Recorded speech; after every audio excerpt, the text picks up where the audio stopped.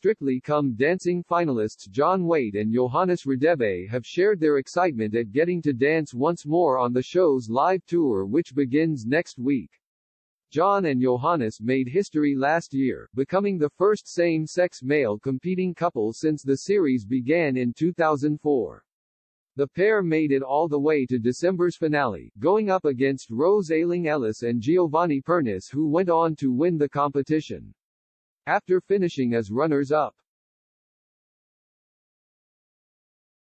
they're already back dancing as they prepare for the nationwide live tour and posted a cute picture to show fans. The duo beamed as they donned matching sparkled mesh tops, with John showing off some fab loose black trousers covered in gold sequins.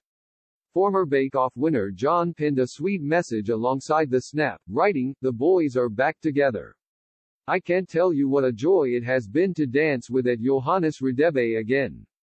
See you on the dance floor, partner," he wrote. Fans quickly commented on the duo, expressing their excitement that they were back performing together.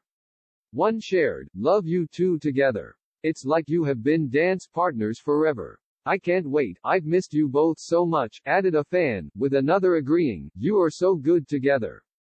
Love and best wishes." Johannes' first Strictly partner Catherine Tildesley dubbed the pair "kings," and we couldn't agree more. Appearing alongside the finalists from the 2021 series will be Sarah Davies and Olga Shkoryanich, Reese Stevenson and Nancy Shue, Tilly Ramsey and Nikita Kuzmin. Maisie Smith will step in for AJ Odudu after she was forced to withdraw due to an injury, pairing up with Kai Widrington.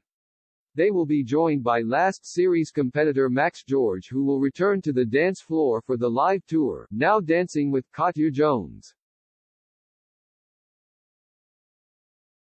It will also feature the return of Bruno Tonioli, who hasn't been on the panel since 2019. The LA-based judge was unable to feature due to travel restrictions in place between the US and UK amid the COVID pandemic. He'll be on hand to dish out his critiques with Craig Revel Horwood and Shirley Ballas as fans get to see some of their favorite dances performed once more.